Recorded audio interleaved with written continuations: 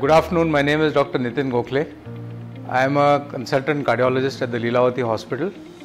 I have been associated with the Lilavati Hospital since the year 1997. As I have grown, I have also seen the hospital grow in leaps and bounds.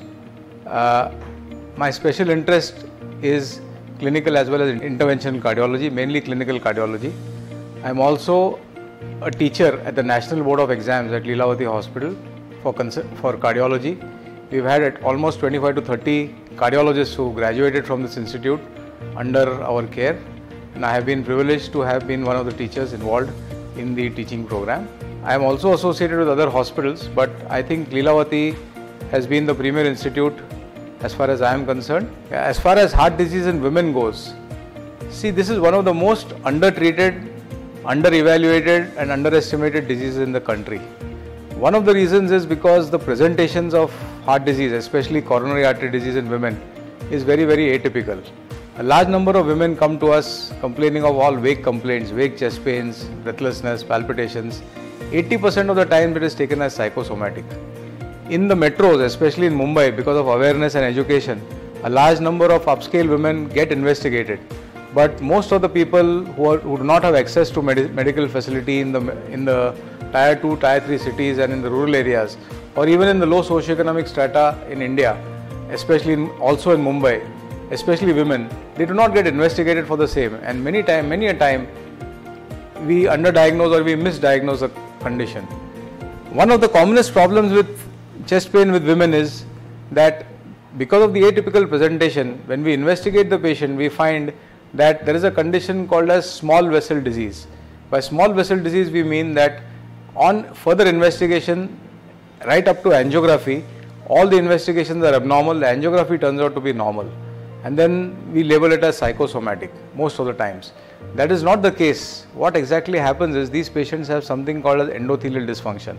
That means the smaller arteries, the smaller blood vessels are diseased, and because of that these patients keep getting repeated episodes of chest pain. Almost 30% of women have this problem, and the only way to diagnose is to investigate.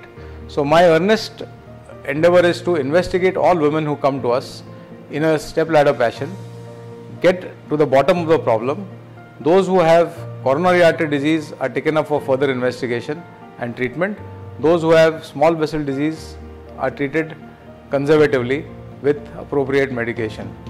It is also noticed that coronary artery disease in elderly people, elderly women, traditionally women are protected up to menopause, but that's not the case in this part of the century. There are various reasons for that, and we find that even younger ladies have got coronary artery disease. So, especially in elder persons in which the protection is lost, the incidence of coronary artery disease is very high among women. And we also find that traditionally the outcomes, the long-term outcomes of treatment of men versus women in this age group, the women fare much more poorly than in men. So this is extremely important, especially in this age group, to investigate. The third problem with heart disease in women is non-coronary artery disease, that is valvular heart disease and disease related to pregnancy. Now, this was a common problem occurring in rural India earlier and in the earlier decades, where the mortality of pregnancy used to be very high because of pregnancy-induced hypertension, or women who have valve heart disease, they used to succumb during pregnancy. Many times they go undiagnosed, and diagnosis could be made only during pregnancy. With proper treatment and proper investigation during pregnancy, all these things are now brought under control, and we have found that the mortality and morbidity associated with pregnancy-induced heart disease in women is also very less. The third problem which confronts women with heart disease is genetics. We have also found that genetically, women who have a high propensity for heart disease family history, they fare very poorly, and genetic positivity, a patient who has a family history of heart disease, especially in women, the outcomes are not as great as those in men. So these are the three key aspects of heart disease in women. In our country, the awareness is increasing, so investigation is increasing, and coronary and non-coronary artery disease needs to be treated in a very positive and aggressive way. Thank you.